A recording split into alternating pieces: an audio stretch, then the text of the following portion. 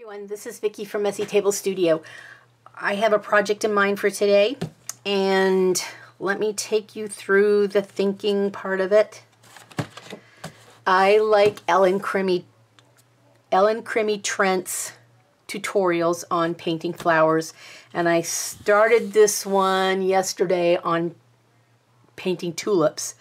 I don't think I'm very successful in making it quite realistic, but you know, it's a learning curve in the progress sort of thing. Anyway, that's besides the point. So this did not go well in my mind. So then I remembered that I had this book.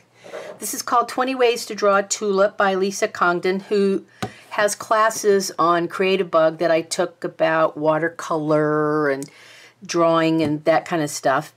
And she mentioned, I think, that she has this book. And I remembered I had it on a bookcase. I thought, oh, well, maybe there's other flowers in here. So I went through the book.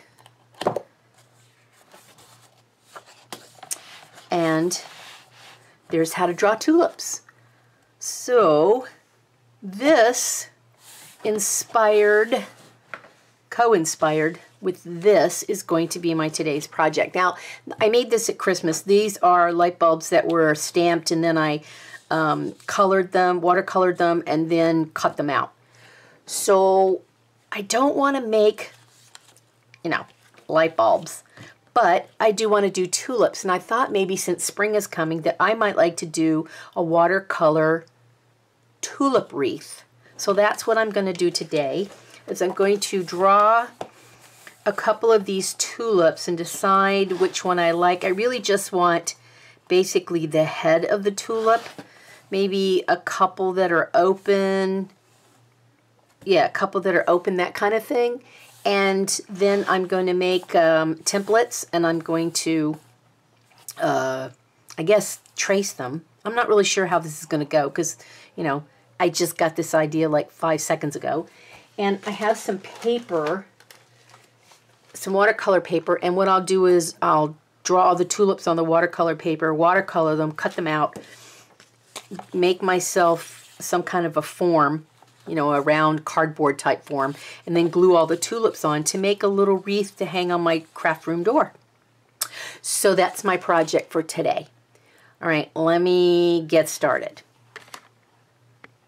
Okay, to start with, let me mention this, what kind of paper I'm going to use. This is bee paper, and it was gifted to me by my friend Lisa Swank because I said I had never used bee paper before. So I had a nice supply of it, and I thought, wow, this will make a good paper for the project. Not too heavy, not too light, just the right size. So I'm going to go ahead and sketch some of the tulips on here, and then I will watercolor them, and, well, you'll see. I'll probably fast forward through the majority of this.